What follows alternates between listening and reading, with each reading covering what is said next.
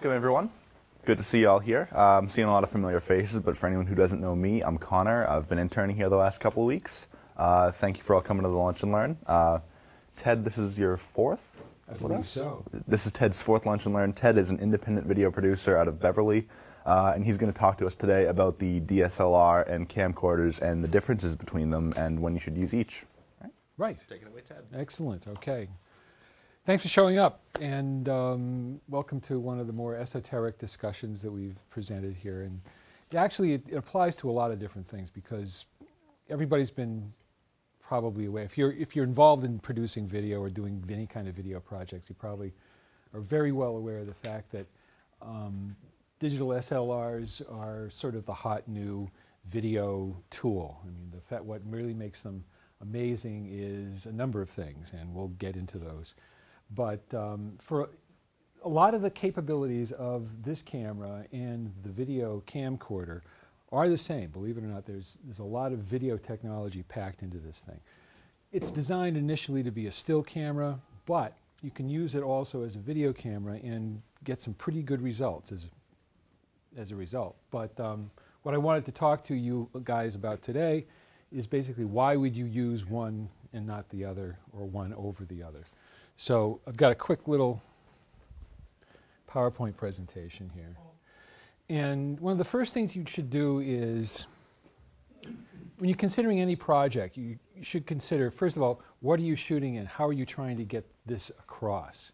Are you telling a story? Are you doing a portrait of somebody? Are you shooting something that has a lot of action in it? Are you shooting something that's a lot of landscapes and architectural stuff and things like that? And that'll kind of get you thinking about what's the visual style going to be for what you're doing.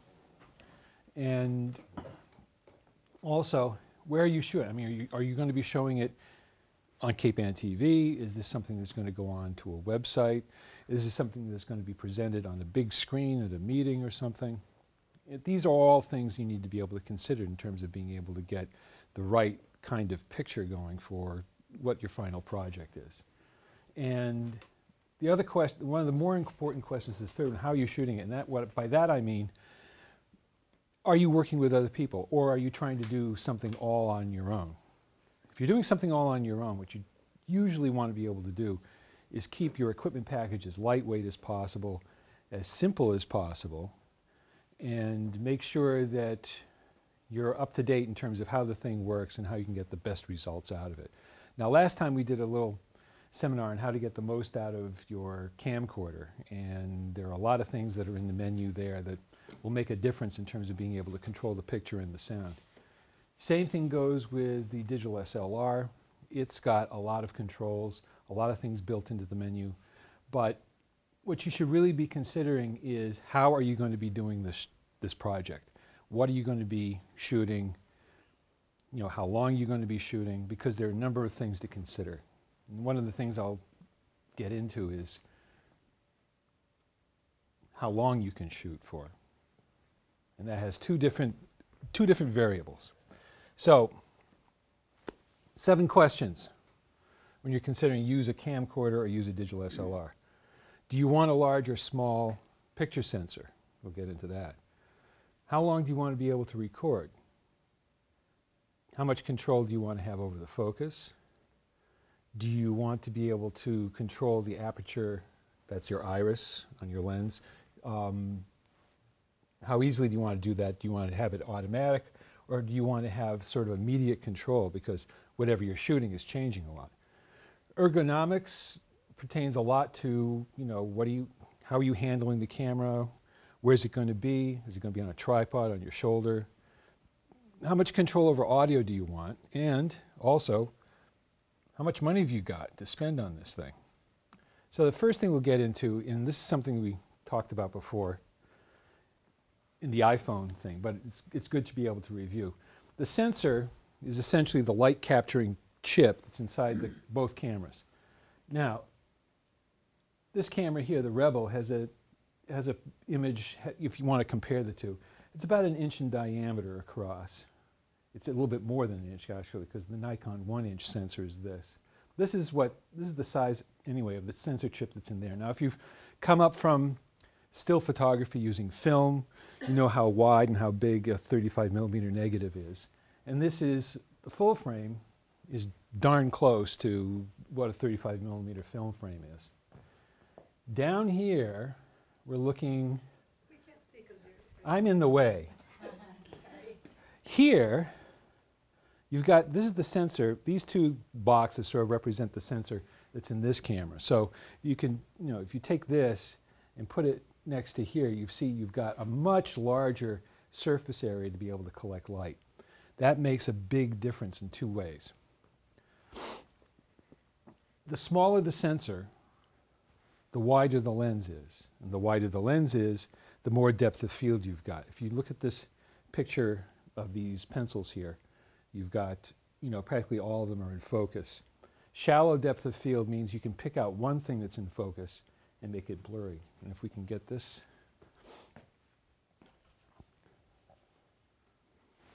The thing about the big sensors, because you've got more surface area, the lens, here we go.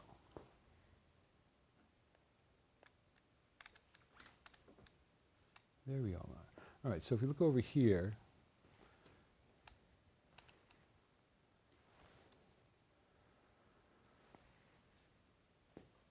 if you notice, you can make this very much in focus. In fact, the more you do that, you can make this part in focus, but this part out of focus. Or you can make this part in focus and that part out of focus. Now, those are only about 6, 8 inches apart from each other. But if you're shooting, say you're shooting a portrait, and you want to be able to have the background go out of focus. Digital SLR camera is what you want for that, because it's got the larger sensor, which means you need to use a longer lens, a longer focal length lens. Regular wide angle on this lens here is about 6mm or something like that. Wide angle on this is about 14mm. So just because of the different sizes of the lenses, you can get a more selective focus of, you know, what's in focus, what's out of focus. So similar to the shots of the pencils here, you can pick out one thing that you want to have your eye or the audience's eye go to. And by doing that, they can, you know, really create a much different narrative, because if you want to be able to isolate something from its background, or isolate something in the foreground away from what's going on in back, this is the camera to be able to use. Using a camcorder, you can still kind of get that effect, but only on a really long telephoto zoom. And sometimes that just isn't convenient. You know, you can't stand 30 feet back from the person you're interviewing and expect them to feel comfortable with it. The other thing to consider with a larger sensor size here is that the more real estate you've got in the camera to be able to capture light, the more light you can capture without having to boost the gain on the thing. In a camcorder, you can really record down to a certain amount of light, and then below that, it starts getting really grainy and really noisy. If you're shooting in a situation where there isn't a lot of light, digital SLR is really good for that, because it's got the larger sensor. It's much better in lower light. So that's the other thing to consider.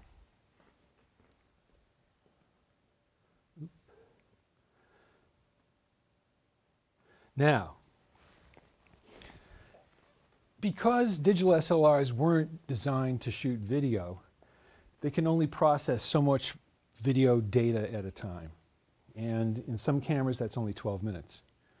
Other cameras can record up to almost 30 minutes of video, but then it stops. So if you're in the middle of an interview, and you're at like 29 minutes, and they're getting just to the greatest part of their story, the last thing you want is for your camera to stop right in the middle of recording. So if you're shooting an interview and you know you won't be able to control when you can stop and start, like sometimes if you're shooting at a conference and the speakers are just going and you have no idea when they're going to break or anything like that, to be able to make sure you've got enough recording time, go with the camcorder. Especially this one, because it's got places for 2 slots, so you can record for hours and hours actually without having to stop recording. So that's the other one of the limitations. The other thing to remember is you have to pay really close, because it's a shallow depth of field and because you have a lot of ability to be able to select what's in focus. That means there are a lot of things that will be out of focus when you're shooting, which means you have to be really careful. Sometimes just using the little viewfinder on the back isn't enough to be able to let you know. Now you can magnify the pictures that you've got in there.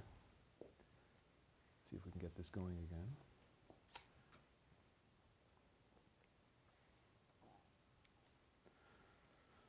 There we go.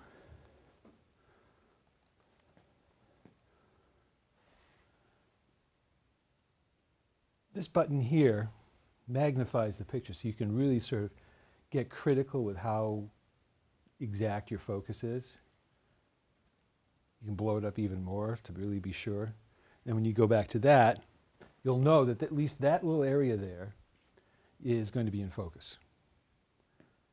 And then you can sort of fish around and try out the other things and see what that's going to be in. But you got to be really careful. So a lot of times when I'm shooting with a digital SLR, that's why I bring a big monitor, so I can really see what's in focus, what's in the frame, what's not. Sometimes it's hard to tell. The other thing about focus is, if you're going to go automatic, say you're shooting a soccer game. Folks are running towards the camera, away from the camera, all over the place. If you try to manually focus, that can be tough. And a lot of times you want to have, sort of a long lens on your camera while you're shooting action, just because that's how you can fill the frame with people.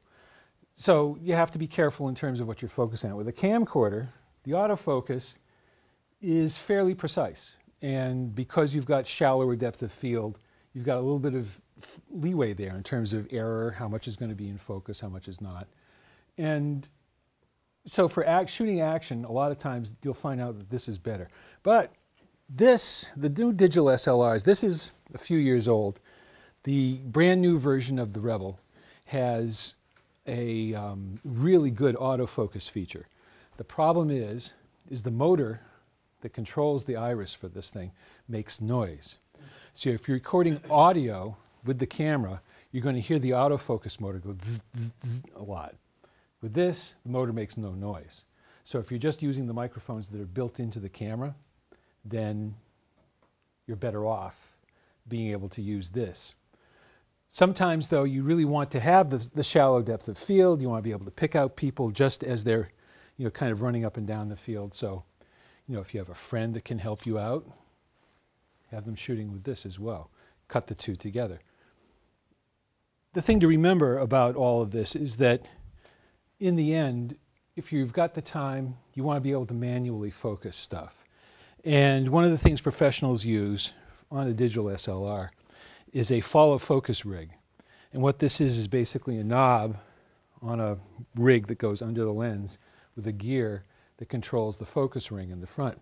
This way you can really accurately set, like, if you've got a scripted scene and someone's going to walk in from a door and then go sit down, you can set the focus for the door, and then as they pan over here as they sit down, you can track the focus with the knob there, and it's got really good control that way to be able to keep the image in focus, but also know that you're hitting the marks, because you've got this ring here. You can use a grease pencil or a pen or even a piece of tape, and you can mark one, position A and then position B.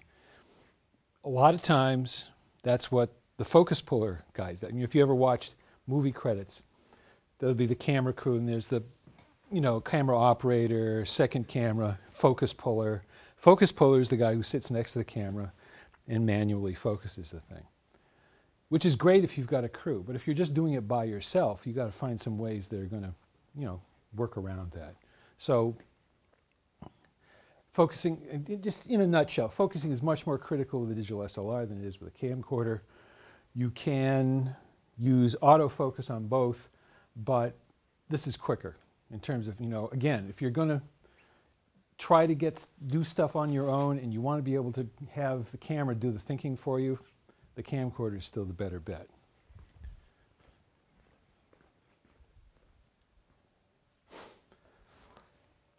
when you're shooting outside, sometimes the scene is just way too bright, and you need to be able to control the amount of light that's, you know, hitting the sensor inside the camera. With a digital SLR, you've got to basically buy a neutral density filter, either a really dark one, medium dark, or something like that, to cut down on the amount of light. Two reasons you want to be able to cut down the amount of light. One, just so that it's not overexposed, because if you'll get up to f22 and it's still too bright. What a lot of people will do sometimes is increase the shutter speed. So usually when you're shooting video, you try to shoot at about a 60th of a second. When you're shooting anything faster than that, you start getting a strobing effect. If you ever saw the film Saving Private Ryan, when they hit the beach and the bullets are flying and all this other stuff, they shot that at a really high shutter speed, like about a 500th of a second, which what that does is every single frame of video is like this frozen image. So you get this really sort of hyper sharp, really, you know, almost frozen time kind of look, which can be okay if you want that kind of effect. But most video, you want to have just a little bit of blur. So how do you control the amount of light if you can't increase the shutter speed? You put a neutral density filter on it. Now, camcorders, most of them, even little ones like this, have a built-in neutral density filter. You can either manually activate it, or it'll automatically activate itself. So that's something else to consider. That's just another thing that you have to be able to walk around with your digital SLR if you're going to try to be able to shoot in as many different lighting situations as possible. Next, all right.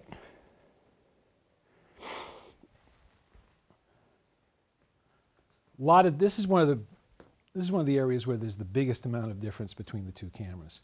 This is designed to be a still camera. You know, this is basically designed for you to, hold on a second. You know, it was designed so you go here, you shoot a picture, and you walk over to another place and shoot a picture. It's really not made for you to move with or to hold on to for an extended period of time. You know, if you try to shoot an event with a camera like that and you're trying to shoot video without any kind of support, without a tripod, your arm's going to get tired after a while. Even though they don't weigh a hell of a lot, it's still a problem. So what a lot of people will do is if they are in a situation where they don't have a tripod, a little rig like this, again with a follow focus, but what it basically does, the camera mounts on this bracket, and you got two handles that you can hold on to, and a thing that rests on your shoulder. This does two things. One, it takes the weight off of just your hands in front, but what it also does is it helps stabilize the camera.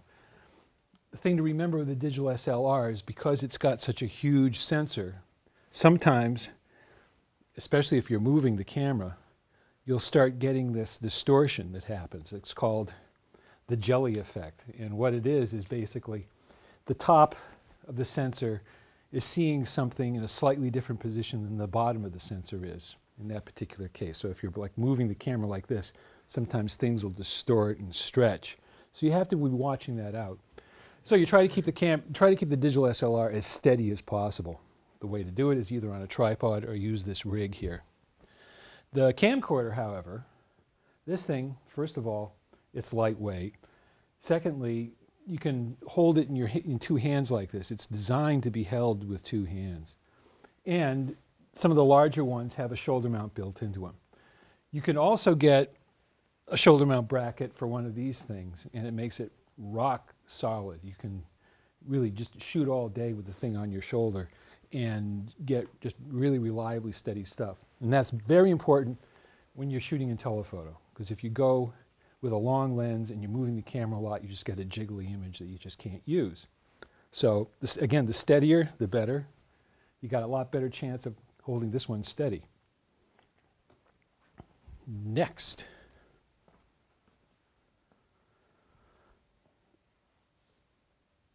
And this is something we'll probably do a workshop on in the future.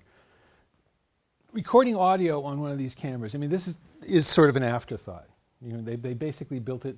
They built a a microphone jack into the camera, but you got no way of monitoring the sound. Anybody who's used a camcorder knows that you can control the levels of the microphones that you're either plugging in or you're using in the front here with the controls on top. And then you can adjust one side to be louder than the other or not, but you can at least adjust the volume. With this, there's no way to be able to monitor. There's no VU meters. There's no sound level monitoring on this thing. You can't even plug in a headphone to this. What they do is they build little boxes that add on, that clip onto the top, onto the hot shoe, or screw on underneath to the tripod mount. You plug the microphones into there. You can also plug in your headsets into that. And then that sends a mixed signal into the camera, which, as long as you trust what the camera is doing, that's fine. But you got no way of knowing, is the camera recording sound?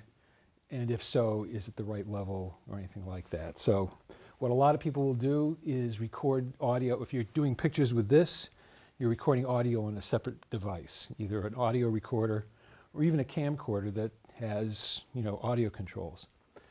The other thing that you have to do when you do that is when you get into editing, you have to sync up all your pictures and sound before you can start editing. So that takes more time. So it's got to be worth it to you to use the image advantages of the digital SLR over the camcorder if you're dealing with sound. If you're just shooting stuff that you're going to just add music to later, or it doesn't matter what the audio is doing in front of you, then, fine. You could probably get adequate sound with the built-in microphone, which is really crappy, but, sometimes that's enough. But if you want to do good sound, and especially if you're recording voice, if you're doing an interview seriously, you need some other way to be able to capture audio, which this has built in. So that's one of the bigger differences between the two. Then,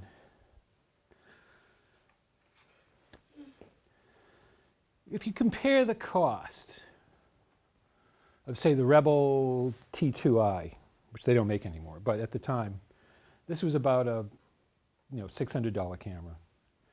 The XF105 is almost $3,000. You can say, well, why spend all that money when I can shoot video with this? Well, we've talked about what the differences are. Some of the stuff that you're going to be handicapped in trying to do with shooting with a digital SLR versus you got everything happening with this. I mean, the camcorder is built to shoot video, record sync sound with it, to be able to have control over the picture and sound. This was primarily designed as a still device that also shoots video. And if you understand the limitations and you can work with it, you can get some great results. But if you consider the $600 or $700 digital SLR, then a shoulder rig like this costs like another $500. Lenses, I mean, one of the great things about the digital SLR is you can swap out the lenses. You can use different lenses, but those cost money. If you want to use a zoom on this, the big problem you've got is a lot of cameras, a lot of lenses for digital SLRs, as you zoom, the focus changes as well. Lenses built for a camcorder don't change focus. You can zoom in on something, it'll stay sharp. You can zoom out, it'll stay sharp. With this, you can lose focus while you're zooming. The other problem with this is the lenses are not designed to change the f-stop. On a camcorder, actually with any lens, the more if you zoom, with a zoom lens, pardon me, if you zoom out wide, that's the widest f-stop you've got. And a lot of times when you buy a lens, it's a 2.8. Well, it's a 2.8 when it's wide. When it's a telephoto, it's like a 5.6. So you're losing 2 stops of light when you go to telephoto. What you want to be able to do is keep a standard f-stop so you don't have to ride the f-stop while you're zooming. And the other thing is a motorized zoom lens for this camera costs about $12,000. So, again, what do you want to be able to do with it? If you're doing a lot of stuff that you're not zooming, that you're just going to keep the camera on a fixed focal length, this will be fine. But if there is some reason you want to be able to zoom, again, if you're shooting sports, if you're shooting something that you want to be able to, change the frame area while you're shooting, either shooting, a landscape, some stills or something like that, you're better off with this because you can adjust the speed of the motor of the zoom You don't have to worry about the exposure changing. So if you figure, to be able to make this do what that can do in a lot of cases, because also buying the audio adapter that will make it possible for you to be able to plug in microphones with professional 3-pin XLR jacks into this, you're going to spend more money. You could buy your $700 camera, then find yourself spending another $2,000 on accessories so that you can actually go out and shoot on the shoulder with it, whereas this thing is set up and ready to go for about that same price. So again, it's what you want to do, how much you want to do with it, and do you have any help? So that's those are the ground rules for this thing, and I've got a few more minutes for questions from anybody who has them. Do the larger, more expensive full-frame cameras give you more options? They do. They have a lot more. There are a lot more menu settings. But again, the problem you've got with this is anytime you want to change anything, you got to go into the menu. With a video camera, you got a lot of settings that are just available as buttons, either on the lens, on the camera itself, volume controls up here. Practically all of that stuff, you have to go into the menu, which means in most cases you have to stop shooting. You can't start changing stuff on this while you're still rolling. To be able to get into the menu, a lot of times you have to be able to turn off the camera, go into the menu, make the adjustments, and do all that other stuff. Whereas a camcorder's got the buttons. Like the Canon 5D Mark IV that just came out has got all kinds of great stuff. Shoots in low light just perfectly, shoots 4K video, but it still doesn't have any way to be able to handle those controls without going into the menu.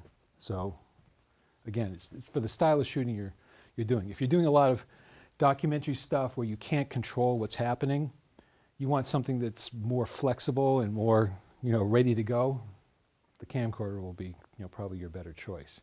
But if you're shooting something that's set up, like say you're shooting a TV commercial, you've got actors and you've got sets and you can light everything and really take your time in terms of setting up the shot and pulling it off, then this is great. This is wonderful. I mean, this is probably the easiest way to get into the game to make really high quality video pictures for the least amount of money.